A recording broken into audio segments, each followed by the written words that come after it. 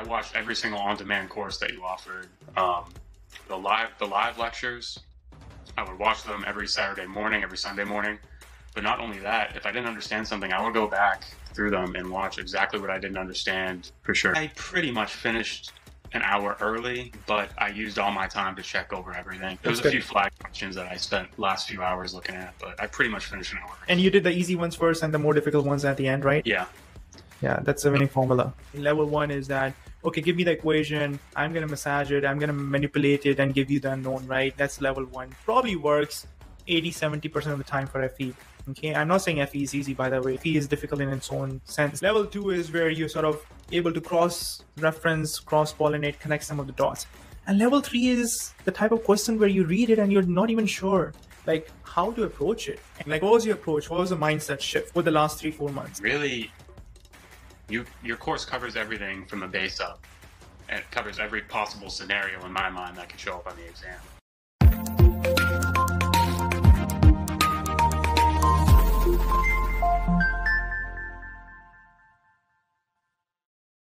Hi, John.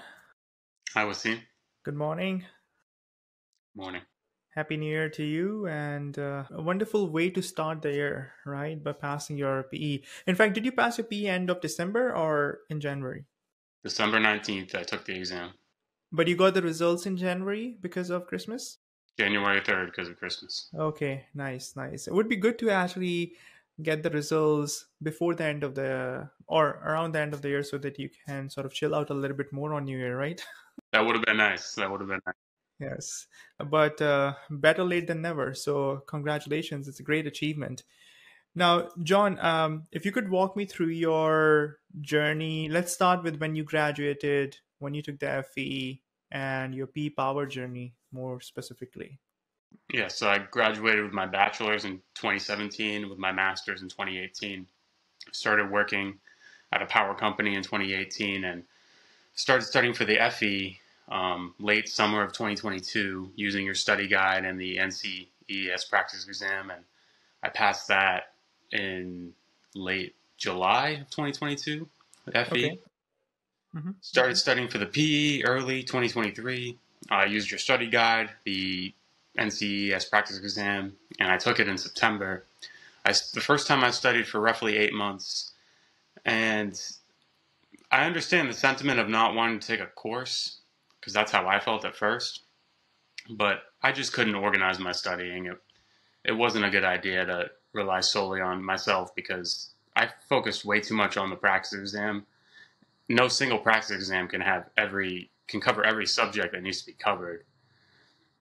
And for that reason, I just neglected some key areas, and I kind of set myself up for failure that way. So my stubbornness, led me to failing it for the first time in September, and that was the first go around. Right. And then I think you had posted on Reddit, you were asking people about some advice, and that's how I sort of connected with you at that time because you had mentioned my book, and then we interacted and I told you how the course can help you, right? And don't get me wrong, my intention was not to sell my course, right? It was just to figure out where the gaps could be. And the gaps when it comes to the PE Power, now having passed the exam after that attempt, you know that a lot of those are between the lines, right? The conceptual stuff, the subtle stuff, what I call like level 3 understanding. You've gone through my live training programs as well, right? Level 1 is that, okay, give me the equation, I'm going to massage it, I'm going to manipulate it and give you the unknown, right? That's level 1. Probably works 80-70% of the time for FE. Okay, I'm not saying FE is easy, by the way. FE is difficult in its own sense. Level 2 is where you're sort of able to cross-reference, cross-pollinate, connect some of the dots. And level 3 is the type of question where you read it and you're not even sure like how to approach it. And PE is riddled. It's full of those type of problems, right? So what helped you get to level 3 understanding? Like, what was your approach? What was the mindset shift over the last 3-4 months? Your course covers everything from the base up, and it covers every possible scenario in my mind that could show up on the exam. Really just mastering every single quiz, every single mini exam, every single practice test, and all the homework problems in your study guide, just having those questions thrown at you and being able to do them without any help. Once you're at that point, you have such a important base knowledge there, and you could pretty much handle any question in PE Power once you're at that point. So I mean, it's not easy, but you have to get yourself to that point before you can handle the level three. So, but again, John, just doing the problems, I don't think they're going to get it, and I don't think that's your point, right? There are tons of practice problems, right? Even if you're not in my program or not using my resources, P Power exam is one of those exams that there's a lot of third party material as well you can prepare for. But what helped you get to that level 3 understanding, where you're looking at a question, visualizing what's going on, and really connecting those dots? How did you approach that? Was it just doing a bunch of practice problems, or you invested some extra time and effort in understanding the underlying concepts as well? Oh, for sure, the concepts. I watched every single on-demand course that you offered. The live lectures, I would watch them every Saturday morning, every Sunday morning. But not only that, if I didn't understand something, I would go back through them and watch exactly what I didn't understand. Those conceptual parts in the beginning, you like to go over those for, I know, for 60% of the live lecture, because it's the most important to get the concepts down. And that's where I would go back whenever I was confused. I had those readily accessible to just go back and answer any questions I had. So really, the live lectures are very important for me to get my fundamental understanding down. Right. And I think you participated in pretty much every single live class live. Now, I had multiple Johns in my program in the September to November, so I don't know who was attending, who was not. But I think you had been pretty active. I'm looking at my inbox, and we have 27, 28 chains of emails, not emails, but chains of emails. So I know you were very active throughout your process as well, and preparation.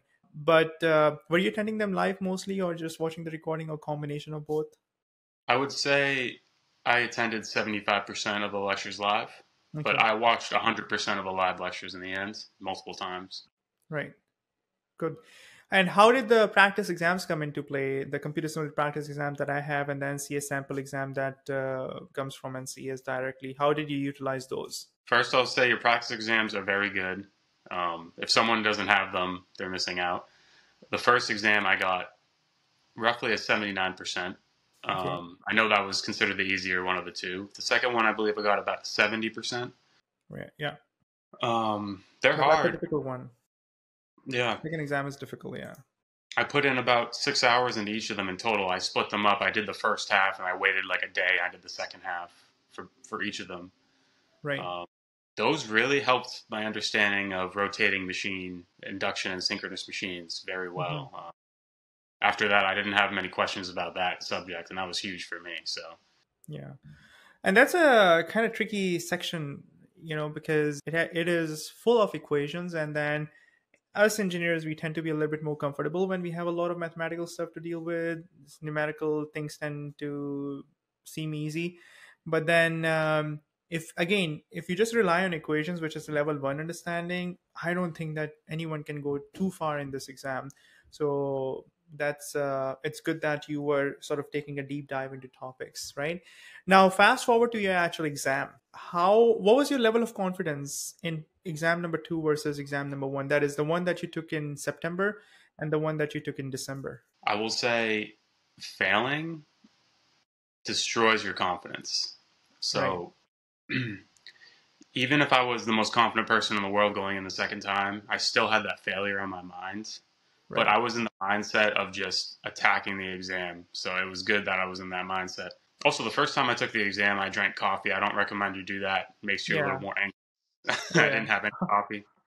I was in a good mindset, and it's a mental marathon. That's the best way I can describe it. You have to just stay mentally strong through every question, and I know the way you explained it was take every question that you do well as a victory to move on to give you confidence for the next one. You have to do that, and you can't give up easily, for sure. And how early did you leave the exam the second time around? I pretty much finished an hour early, but I used all my time to check over everything. Right. Right. There That's was a good. few flag questions that I spent last few hours looking at, but I pretty much finished an hour early. Right. And you did the easy ones first and the more difficult ones at the end, right? Yeah, Yeah, that's a winning formula. and my opinion is the first half is the harder half, but people will have different opinions. Yeah, I mean, it's not as clear cut in PE as it is in FE because in FE, you clearly know that up until electronics, roughly, the first half is going to be, right? And then from electronics onwards, the second half starts.